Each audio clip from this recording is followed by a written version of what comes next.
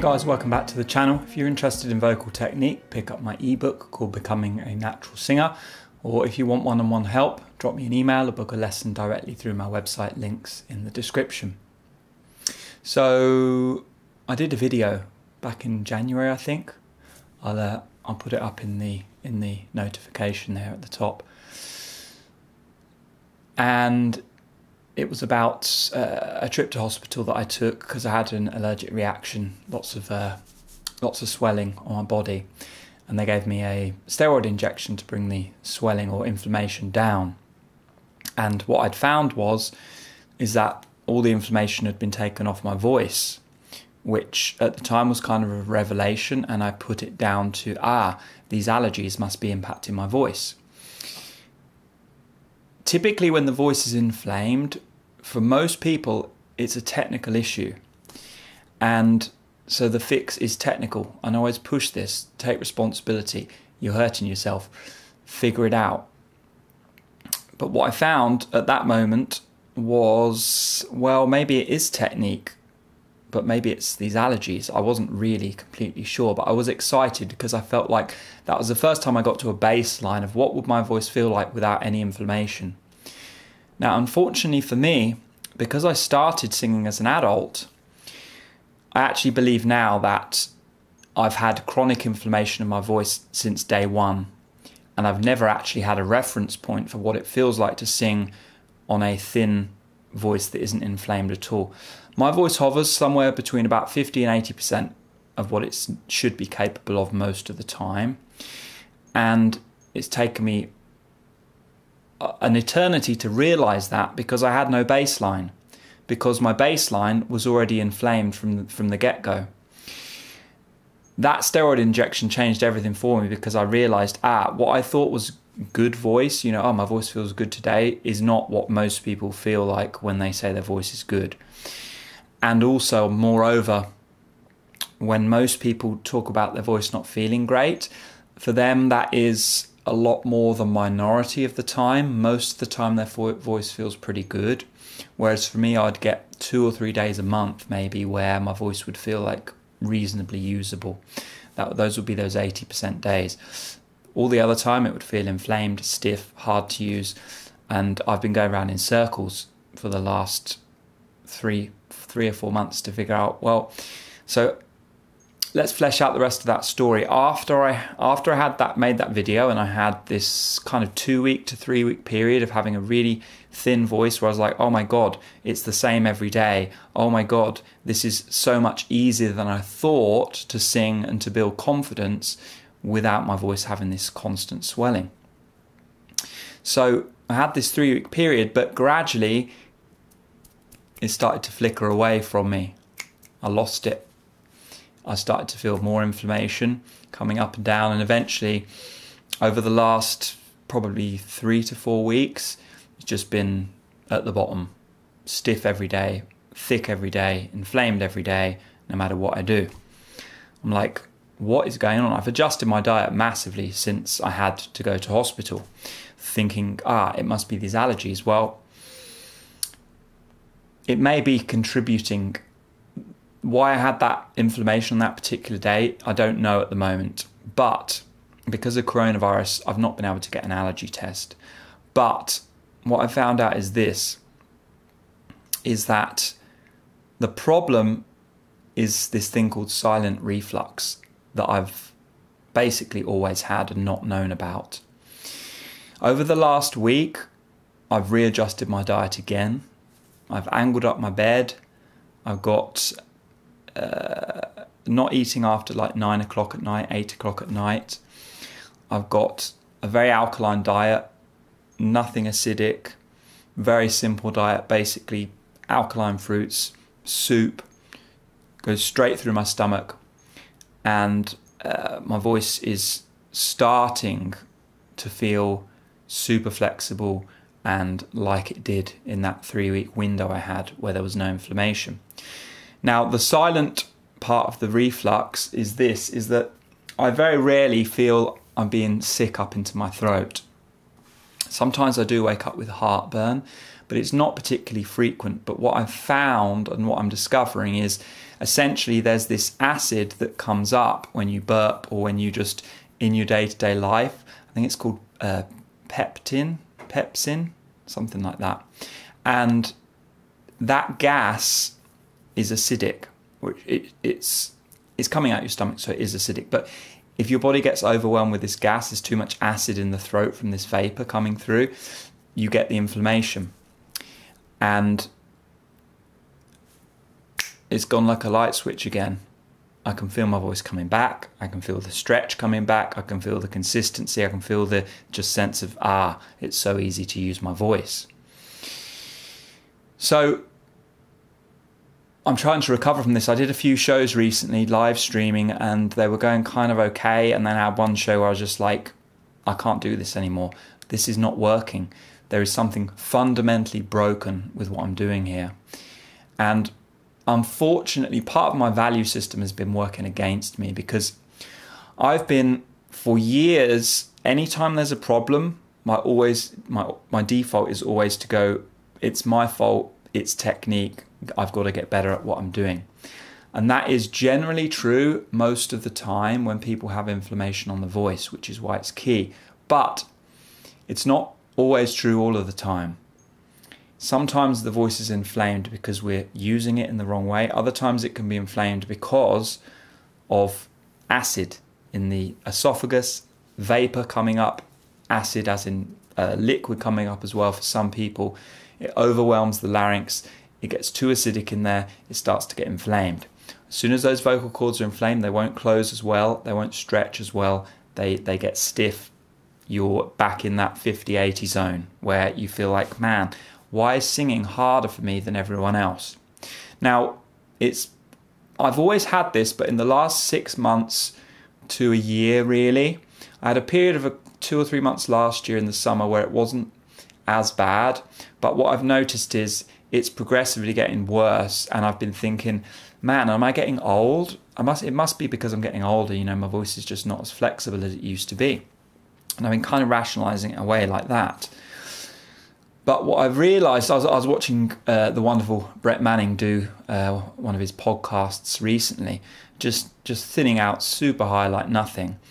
And I mean, this guy's like 15 years older than I am. I'm like, okay, if he can thin out like that consistently, then it's nothing to do with my age. Now, when I sing, actually my voice starts to gradually, you know, if I vocalize all day, if I'm singing and using my voice a lot, my voice tends to thin out, which is why I kind of realized it can't be technique, because whenever I'm using my voice, it starts to feel generally better. But if I'm not using my voice, it tends to get worse.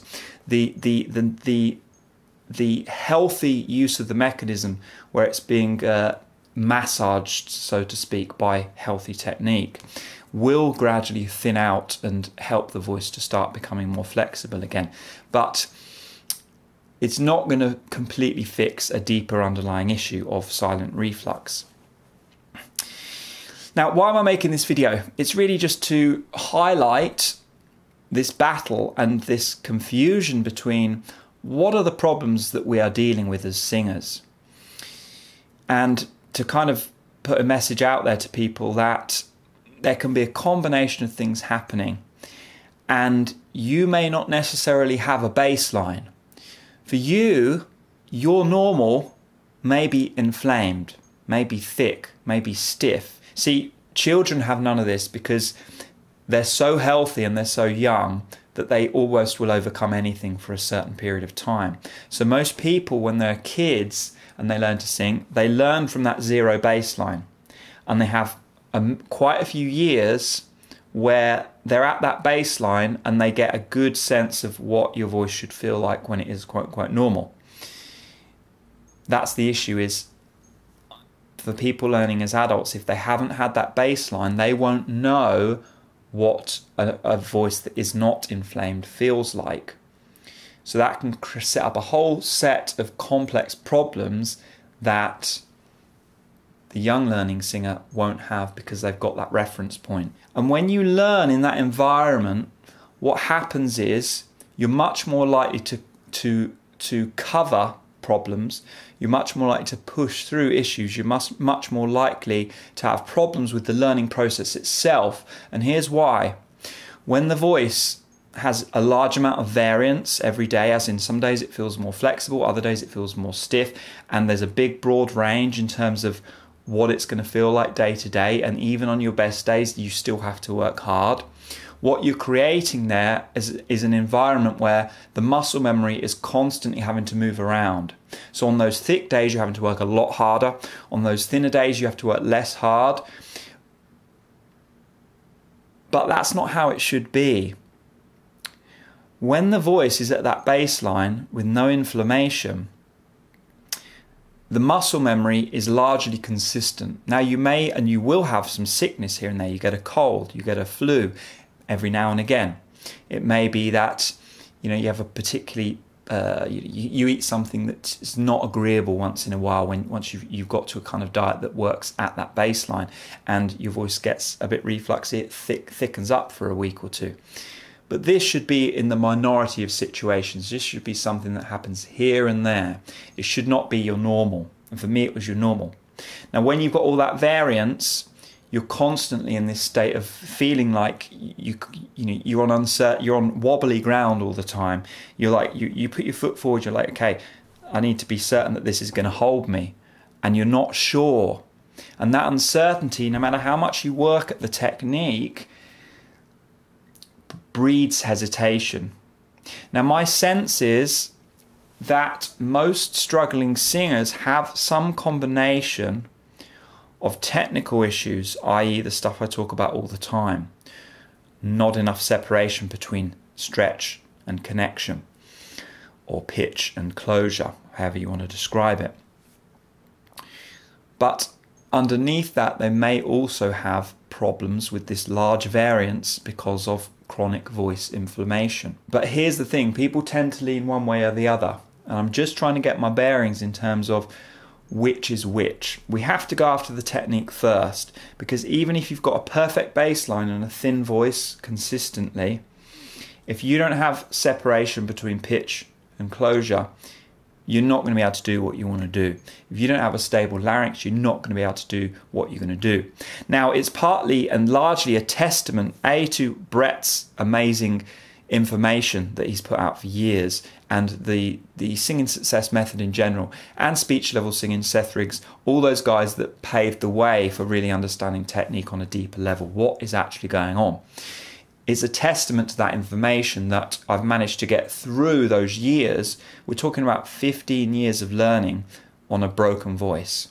It's a testament to that method that I haven't hurt myself, because most people in my situation would have at this point. If you're spending a decade working at those ideas, perfecting your craft, really honing your skill set, but underneath that, you've got a fundamentally compromised mechanism. It's like, trying to learn on a really cheap guitar. You're only going to get so far. So we have to bring together these concepts. We have to really understand that we need both a voice that has a healthy baseline. It is flexible, loose and free most of the time. There's no inflammation there.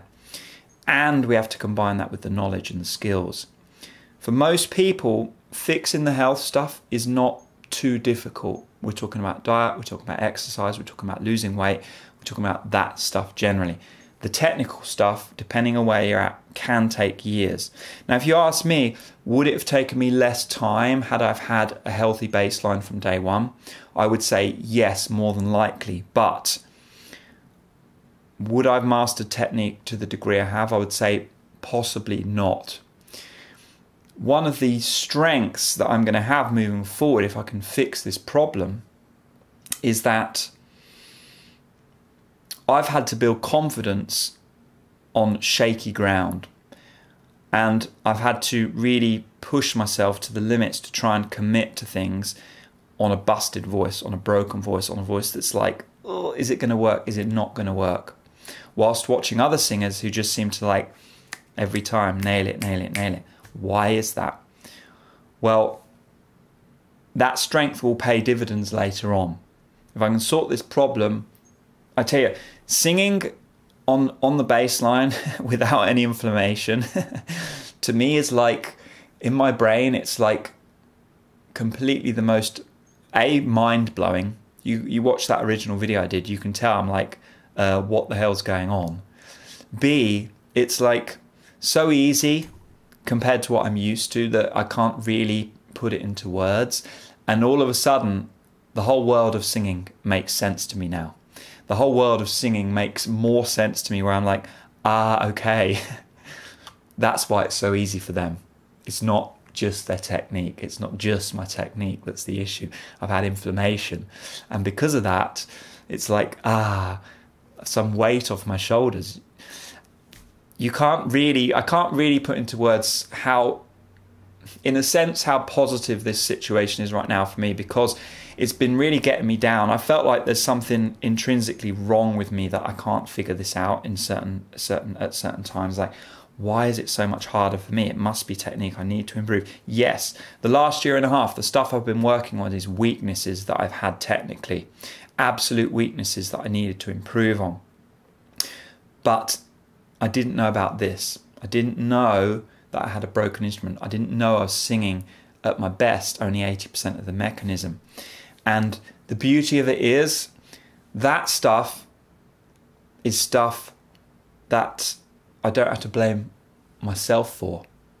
It's not a failing in my skills. It's not a failing in what I'm able to do. It's just I happen to suffer from reflux. I happen to suffer with silent reflux that I didn't know about, that was creating a harder environment for me to learn technique with. And that makes it easy, because I'm like, it's not my fault. Part of this is not my fault, which is amazing, because I'm somebody that is always, this is my fault. Whatever the situation, like, what have I done? What could I do better? How can I fix this in a way that I have control over? And so this is, in a sense, an easy problem for me, because I'm like, man, I've finally got a problem that isn't my fault, that I don't have to go deep soul searching to fix. I can just chip away at this and hopefully my voice will come back. I wouldn't say my voice is fully returned at the moment. I would say I've got super flexibility on certain sounds right now, but in the mid-range, on like medium compression, not really mid-range, like into head voice, around second bridge on medium compression, I'm working a little bit harder than I would like at the minute. But outside of that particular context, I've got loads and loads of flexibility and just this easy feeling that I had when I got to that baseline in January. And I also had one day about 4 or 5 days ago where I had that same experience. I do have some problems with thinning out beyond the third bridge. It's a little bit fuzzy at the minute, but it's starting to come at certain times of the day. I'm noticing, okay, that's starting to thin out without any hiss at all. So I can feel it gradually, day by day, trending in the right direction. And it's not getting worse when I wake up in the morning. I'm not feeling these giant swings where I wake up and my voice is just super stiff, which is what my normal was for many, many years. I'd go for like 3 or 4 days where I'd start to feel like, this is feeling better. Back down, big crash again, never knowing why. Now my diet has been kind of close to what it is now, but I was eating loads and loads of acidic fruit just before bed, going to bed, waking up with the same issue. I was also eating a very big meal at lunchtime. I've cut all that out now, so I'm eating small portions, lots more meals throughout the day, but smaller meals. I'm eating soups, as I said, vegetables, just basically vegetables and stock. I'm having banana, melon and apples, and largely that's it at the moment.